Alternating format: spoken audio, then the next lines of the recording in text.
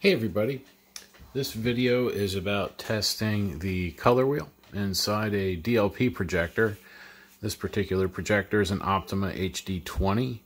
The process is more or less the same for all DLP projectors. We're going to do it first with the oscilloscope. This is the preferred method in my opinion. This way you can just tell for sure if everything's working right. What we're really going to be looking for is consistency in the signal. Most projectors are going to be pretty much the same. Like you could more or less expect the same kind of behavior in other Optomas, but frequency might be different, the pulse size might be different. The important thing is that it's consistent, and once I show you the signal, you'll see what I mean. So in this particular case, the Optoma has a wiring that does not match the color code.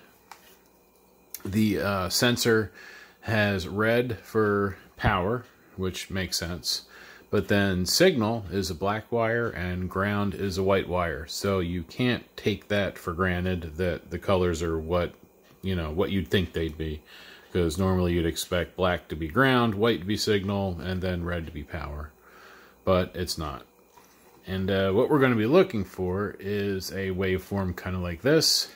When the waveform bumps up like that, that's the index. That's the little black mark on the color wheel as it goes past the sensor. This is an infrared sensor that, obviously it's a drawing of an infrared sensor, but this is the sensor that's on the board that I just had up in that picture where I showed the index mark on the color wheel and then the sensor. So blown up, these are the connections. So the ground for this side, this is the emitter right here, and then this is the receiver. So I guess you could kind of say this is TX, and then this is RX. So the infrared comes out of there, reflects off the hub until the index mark goes past. That interrupts the signal and causes the pulse to happen, and that sends an output through here. So this is power to the module. That's ground for the LED side. That's ground for the signal side, but I imagine power is shared over to here. But let's hook the scope up and then you can see, what I'm talking about for real.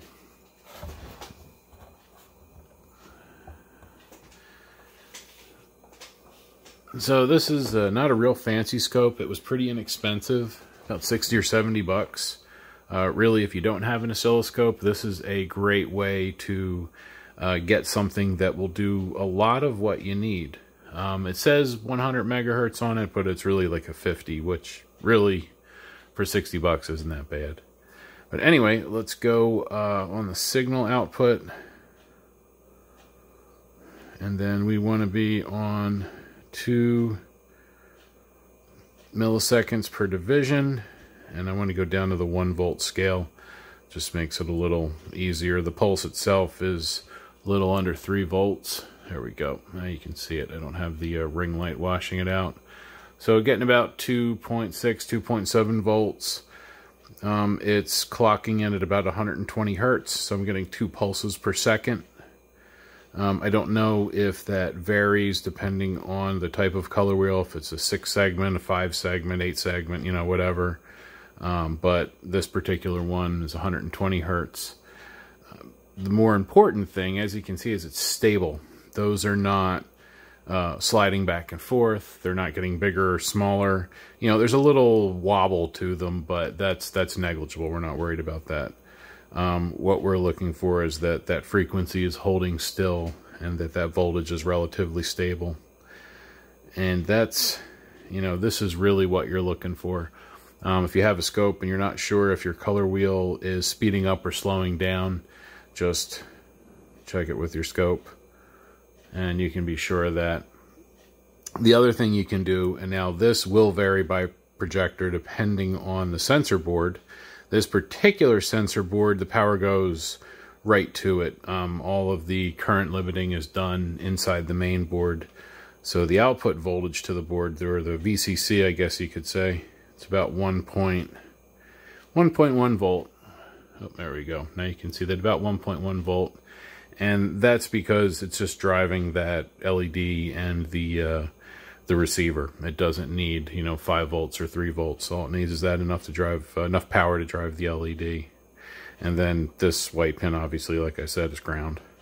Or white wire is ground. So again, make sure you see that. If you see that on your scope, you're in good shape.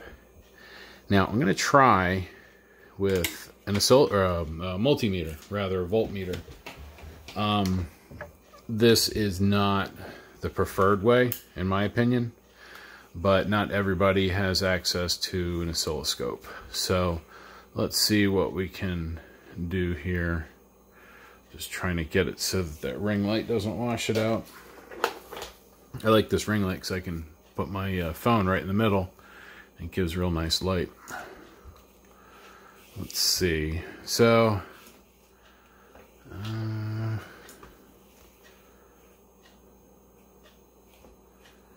there we go.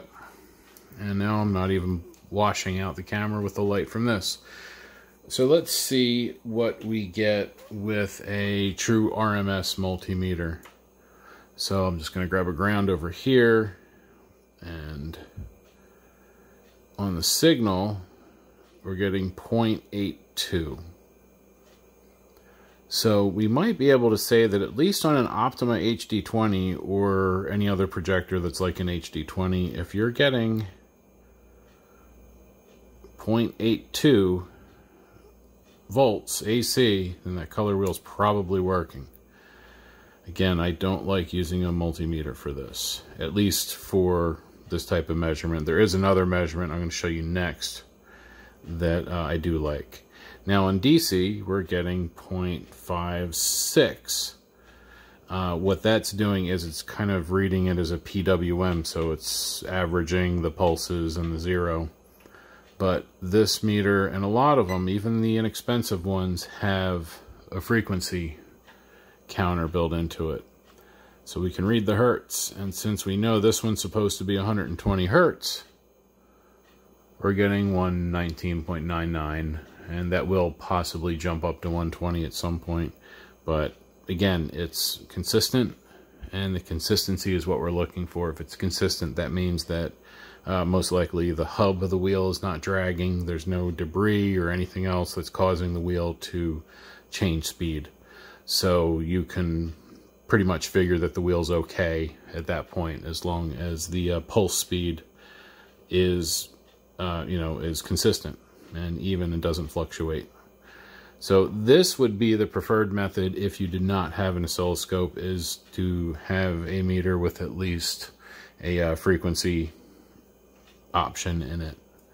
So really, that's about it. This is all you have to do to check a color wheel. These steps will carry over to just about every other projector that uses a color wheel. Not all DLP projectors have color wheels. Some do it a different way, but if there's a color wheel, you're not sure if it's working right, you can use the steps that I used here to verify yours. You may have a different frequency, it may be 240, 60, I don't know, depends. But the consistency is what you're looking for. So if you have any other questions, please put them in the comments below. I'll do my best to get back to you. And as always, thank you for watching.